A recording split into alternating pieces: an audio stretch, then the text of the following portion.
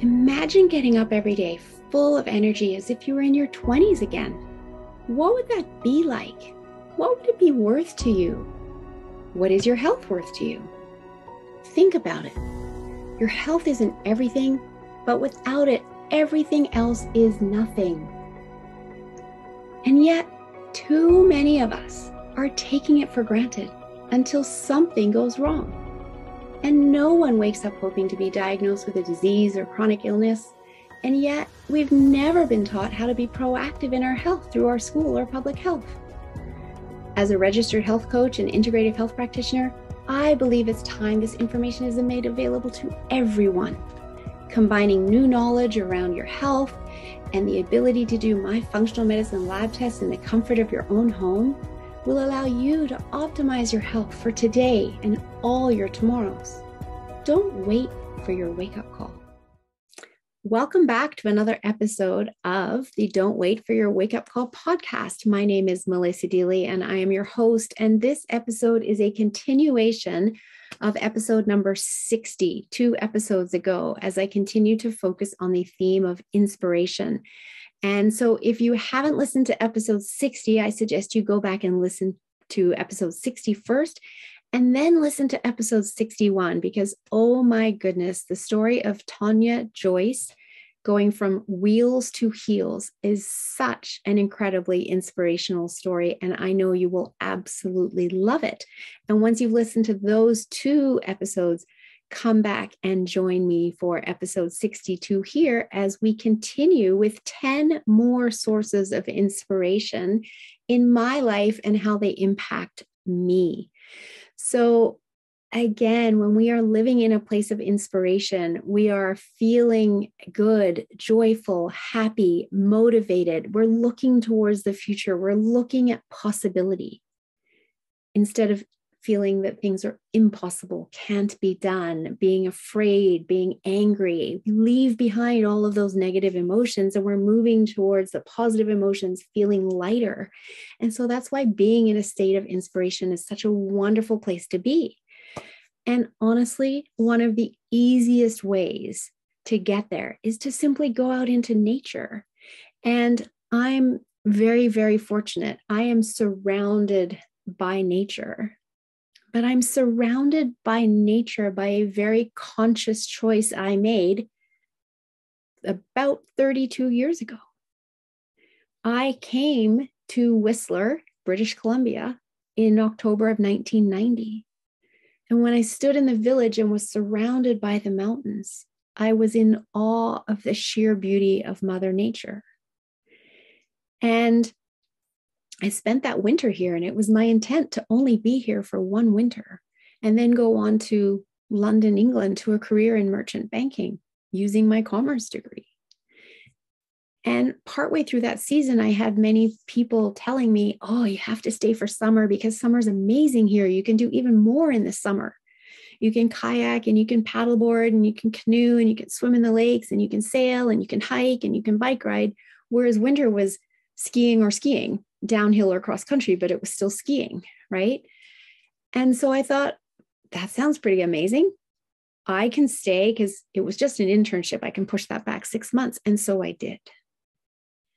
But then as it was coming around to the end of that year and I should have been going off to my internship, I also realized I know what that life is like ahead of me in London. I've been there. I have friends in banking. I've seen their stressful life, their long days, and then going to the pub at the end of the day and eating crappy fried food and drinking and then going to bed and getting up and doing it all again the next day. And is that what I wanted for my life? Or did I want to be here in this place surrounded by nature with all of this beauty? And okay, maybe I won't make as much money as I would have made if I went into merchant banking, but what was more important to me? My money or my health? And even then, I wasn't in health and wellness. I had no desire to go into health and wellness at that point. I still knew that my health was important to me and more important to me than money. Because after all, what is your wealth? What's it good for if you don't have your health? Right? And so I made a very conscious decision then that I have never, ever regretted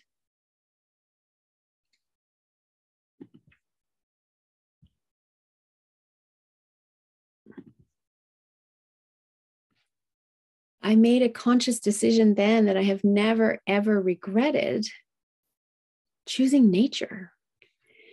And nature truly is inspirational. It lowers our stress the moment that we're in it. We can feel our body calm.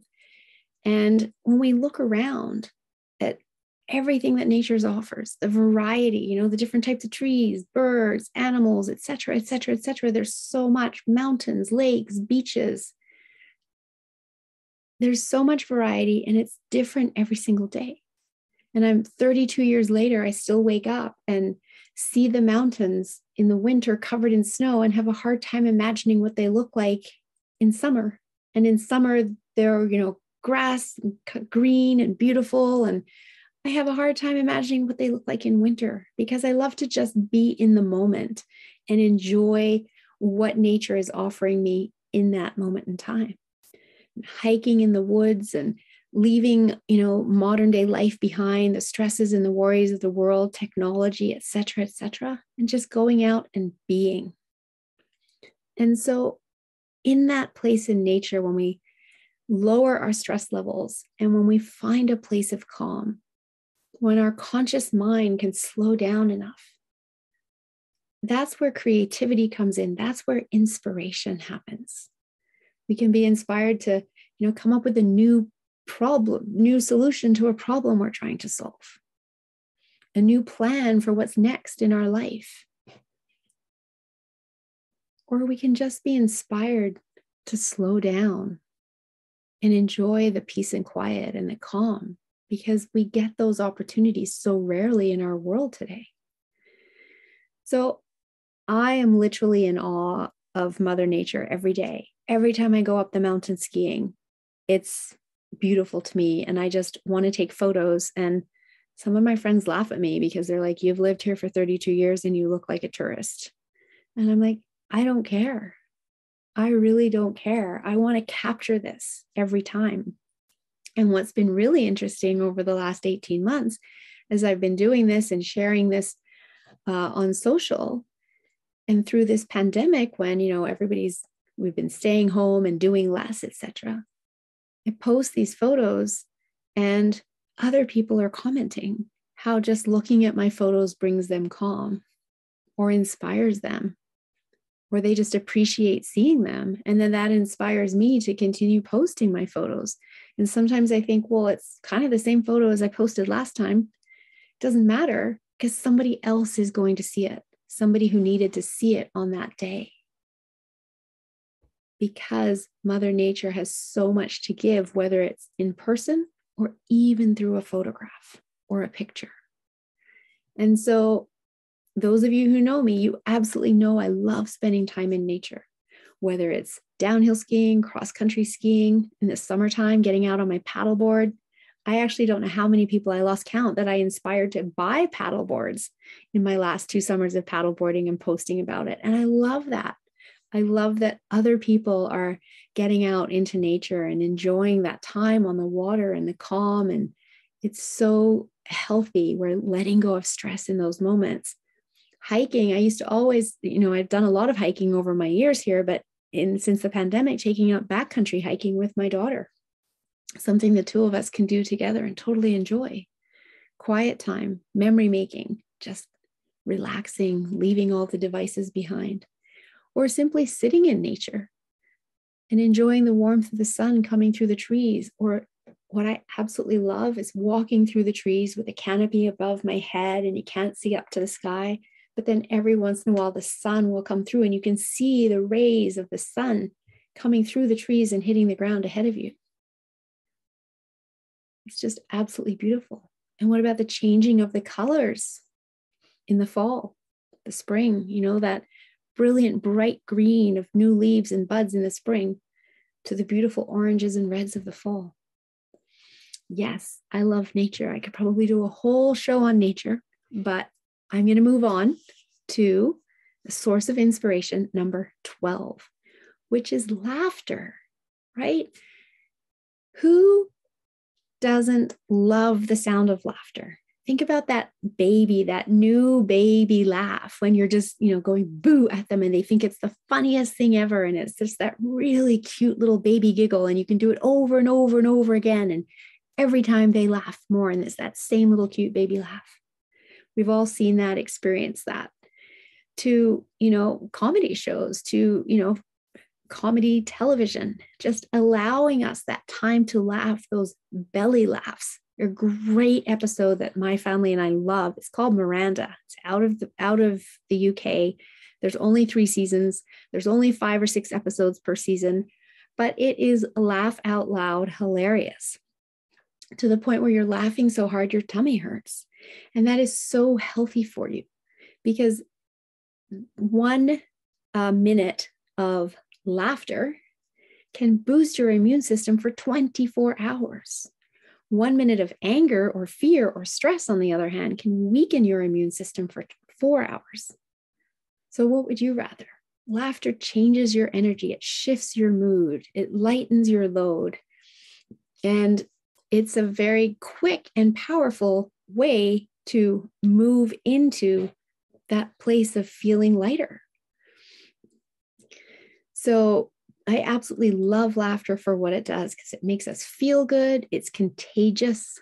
When my oldest daughter starts laughing, she has an absolutely contagious laugh. And I can't help but laugh along with her. And sometimes she's, playing tricks on her dad and laughing at her dad. And then I'm laughing too. And he's like, thanks for the support. And I absolutely can't help it. I just start laughing when she starts laughing. And so that contagious nature of laughter is really powerful as well, because it brings us together as human beings enjoying the moment. So laughter is yet another source of inspiration. Where can you find laughter in your life? The 13th source of inspiration is spirituality, whether that's meditation, prayer, contemplation. All of these can be a quiet source of peace and inspiration. Sometimes inspiration comes to us when we slow down, right? I said that in my last episode, when my daughter and I were sitting at the sunset in the quiet of the morning. In fact, inspiration often comes to us when we slow down, and we just don't slow down enough on a regular basis. But when we choose to slow down and go within, the inspiration can reveal itself to us.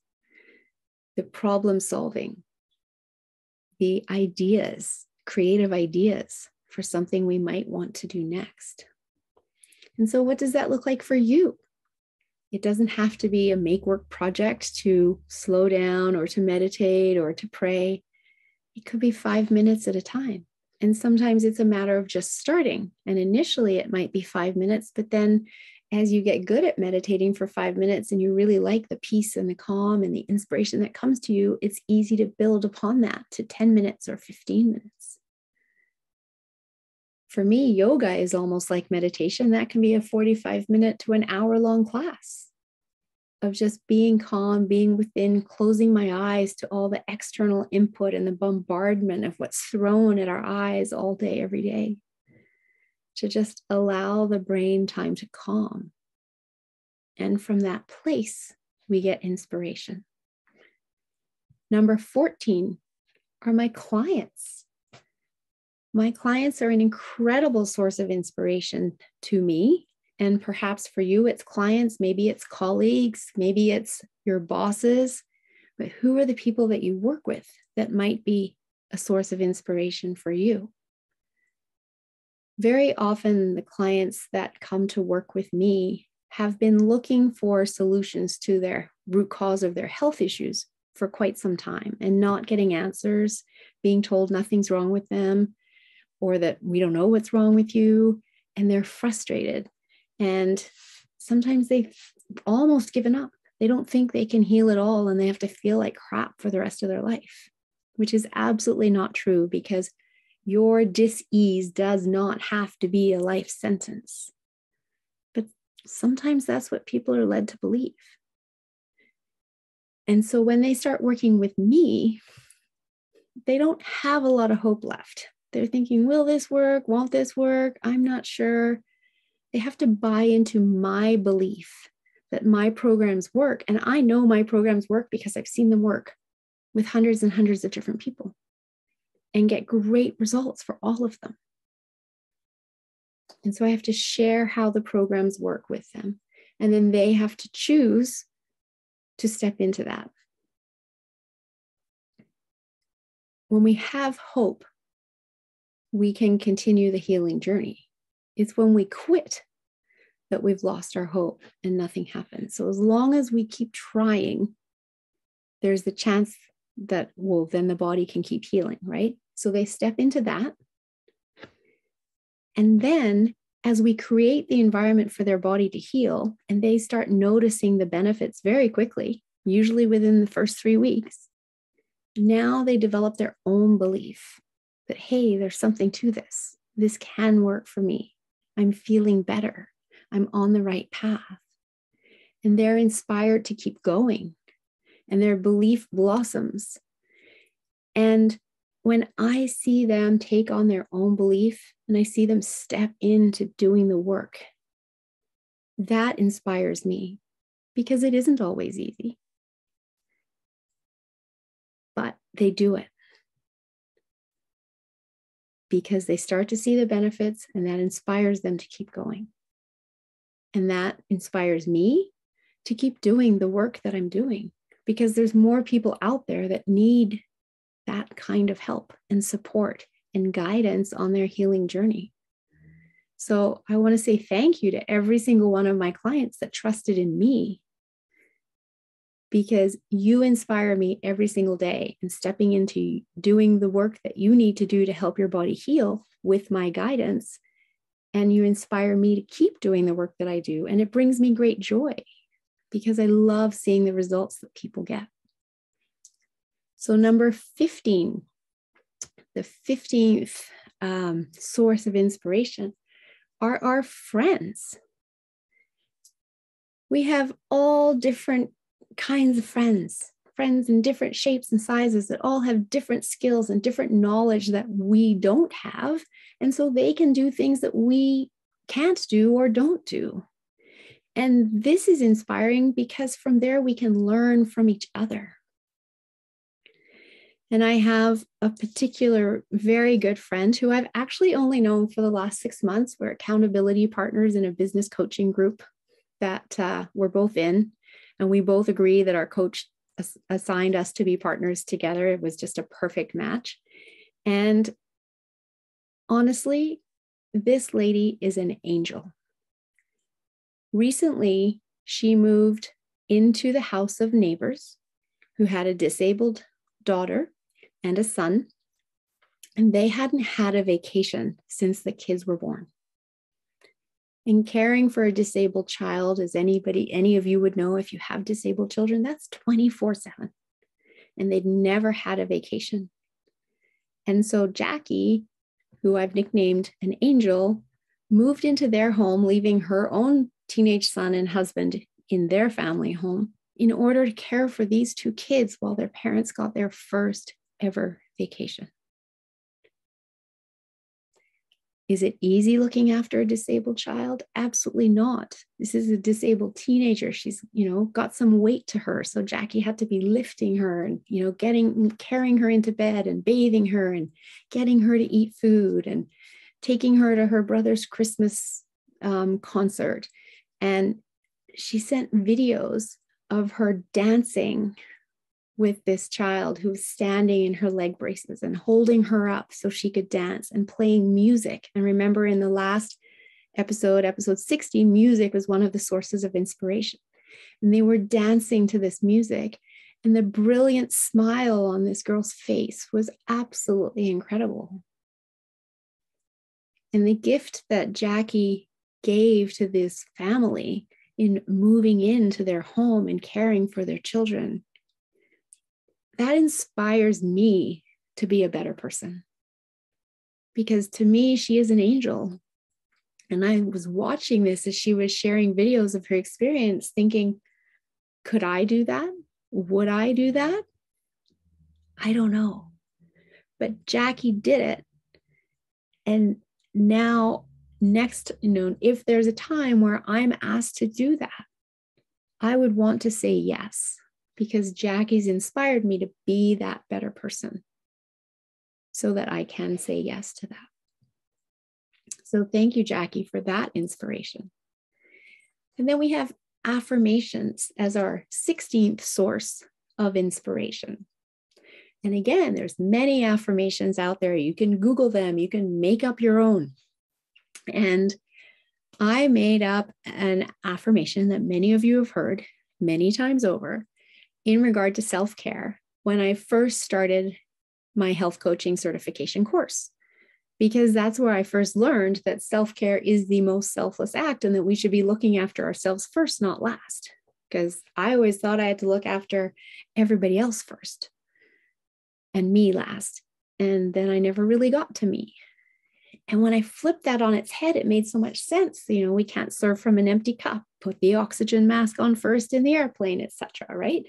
Fill your cup until it's overflowing and serve from the saucer. That made so much more sense to me. So I created an affirmation that self-care is the most selfless act, as it allows you to show up and give the world the best of you instead of what's left of you. And I say that every single day, as I shifted my habits into looking after me first. And as I did that, I noticed a shift in me. I noticed a shift in my family because I was looking after me first, and I was actually more stress resilient. I was actually calmer. I had 2 teenage daughters at the time when I first implemented this and noticed this. And one day I had this aha that they're not riling me up like they used to. I'm not responding and yelling like I used to. They still push my buttons, but I respond calmly. And the only difference was that I had started looking after myself, blocking my self-care time in my calendar, making sure I got my workouts in, or my paddleboarding, or my skiing, or whatever it was. And self-care for every single person is different. For me, it's some form of exercise, or it's enjoying a bath at the end of the day, or reading a book. For you, it might be totally different. But affirmations really help us to change habits. We're so programmed to just be in our comfort zone and do what we've always done. And it can be hard to get outside of that and to create a new habit because our brain wants to keep us safe in our comfort zone. And anytime we step outside of that and we start doing something differently, it starts sending us messages to pull us back, questioning what we're doing. Why are you doing that? You sure you want to do that? That's hard. This looks different. Is it safe? Why don't you come back over here where I know I can keep you safe? And that's why so often when we're doing something that has us stepping outside our comfort zone, we might even feel butterflies in our stomach, like standing on stage to give a speech, a piano recital, standing at the start line of a marathon, because our brain's like, whoa, what's going on here? And it's questioning us and we're feeling a little bit nervous. And when we continue to step in outside of our comfort zone and move forward on that path, those affirmations can help us keep moving forward. So that is a 16th form of inspiration. The 17th is exercise. So when we exercise, we have endorphins moving through our body. We're feeling good. We're better oxygen flow through our body, therefore, and more blood flowing through our body, etc. We just feel better. And I realize if you're used to lying around on the couch, that it might be really hard to find that motivation to get up and exercise. But when you do, you always feel better. I don't think anybody's ever gone and done a workout and then said, oh, gee, I wish I didn't do that. And so it's incredibly inspirational because we're always feeling better. And again, we're getting out of our conscious brain when we're exercising. Our brain can calm and, new thoughts, new ideas, new inspirations can come to us. I've recently invested in the mirror and Lululemon is partnered with the Mirror to promote that. And so now I have a whole exercise gym in my living room with over 10,000 workouts in it, from chair workouts you can do in your chair, to yoga, to stretching, to toning, to bar, Pilates, boxing, kickboxing, Tai Chi, cardio, competition, family fun. I can't even remember all of them. There's so many to choose from. And then from beginner to intermediate to advanced to expert, and 5 minutes to 60-minute classes, and some live classes, and then a whole bunch of recorded classes. So every single day, at some point, I can go to the Mirror, and I like to do my workouts in the morning. I can go to the Mirror and I can do a half hour of this and a half hour of that, or maybe I do an hour of something, try different things, and just enjoy that. And I can play my music, play their music. And again, remember, music is another source of inspiration. I'll often play my energy shifting tunes just because they're faster, especially if I'm doing cardio. Oh, dance was another one I forgot to tell you. Then I have to play their music, and I'm totally uncoordinated. And you know what? It doesn't matter, because I'm at home and no one's watching, but I'm moving and I'm creating that blood flow. I'm getting out of my thinking mind and just being in the moment. And from there, that's the source of inspiration. So I absolutely love my Mirror, but it doesn't matter. What exercise do you like to do? Maybe it's just getting out and going for a walk. I told you in the 2 episodes ago about my mom walking the pole to pole without even knowing it and getting her Fitbit badge because she was out walking her dogs. And then she's getting out and getting close to the beach because she's living in Australia. So she's closer to nature. So all those benefits from getting outside and doing a walk. So what type of exercise do you like? Because that's what's most important. If you like bike riding, then go ride a bike. If you hate bike riding, don't ride a bike. Find something that you like, because then you're so much more likely to do it. And you can start off in baby steps, 15-minute increments, and build up. And as you build up and you feel better and you feel fitter, you're further inspired to keep going. So number 18 is acts of kindness. I love this one because so often acts of kindness don't actually even have to cost you anything. Think of it if you're just giving someone a compliment. And in this world, how often does that happen? Not often enough. To the point where if you do acknowledge someone and give them a compliment, they might feel uncomfortable and try to push it off or say it was nothing, because they're not used to receiving compliments, because we're not giving them often enough. And giving a compliment doesn't cost you anything, but it gives the other person so much. And guess what? It's actually giving you something too, because you feel good about giving that compliment to the other person. Any act of kindness leaves you feeling good, whether somebody drops something and you pick it up for them, whether you're opening the door for someone, whether you're buying someone in front of you a coffee or behind you a coffee in line just because. Whatever it is, that act of kindness leaves you feeling good. And you've made someone else's day at the same time. And what if all of us could just go out and give 5 compliments today to 5 different people, genuine compliments? And notice how you feel as a result of doing that. And notice how you've made each and every one of those people's day. Now, if that isn't a source of inspiration, I don't know what is. Making someone else's day from a simple act of kindness. Number 19, change. Change is a source of inspiration. I've always said the only guarantee in life is change.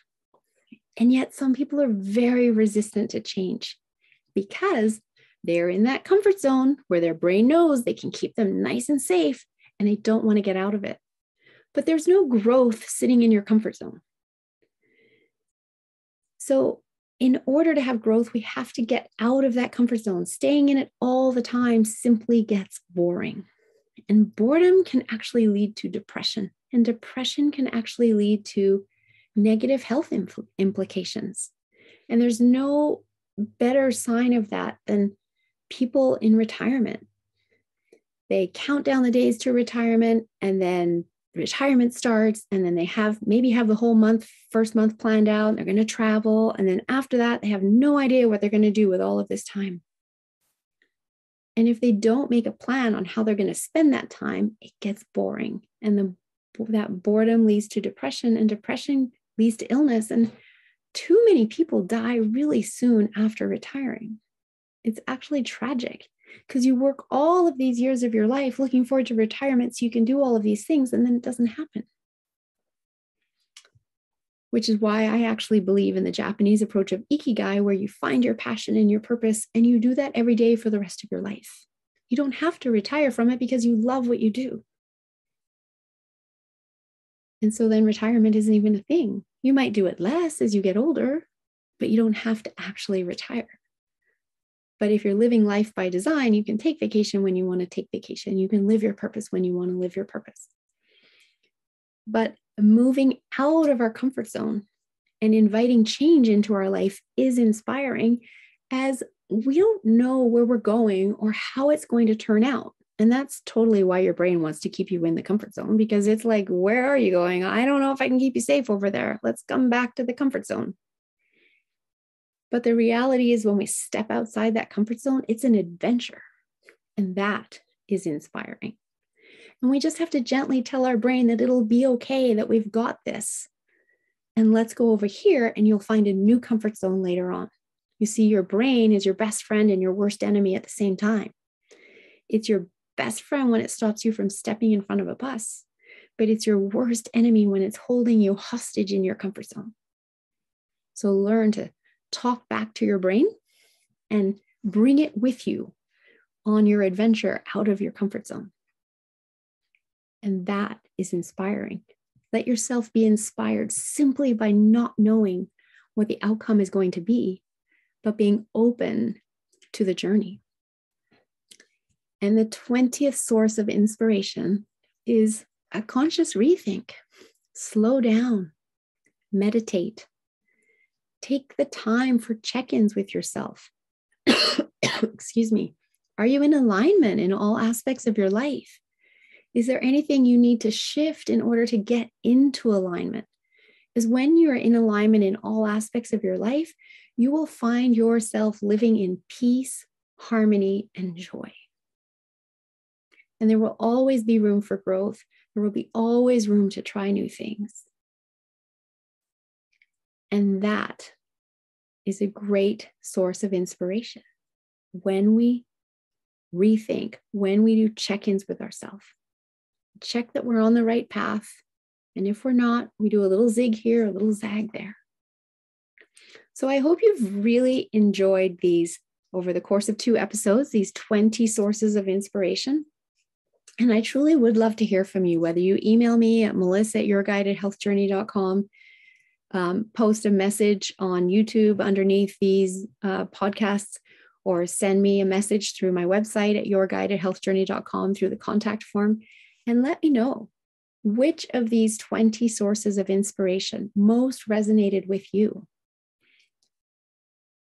When we take the time to just stop and think about all the ways that we can be inspired in our life, we can truly start to create a little bit of change. We can start to realize where boredom's setting in, where we're bogged down, when we're just doing same old, and we can shake it up.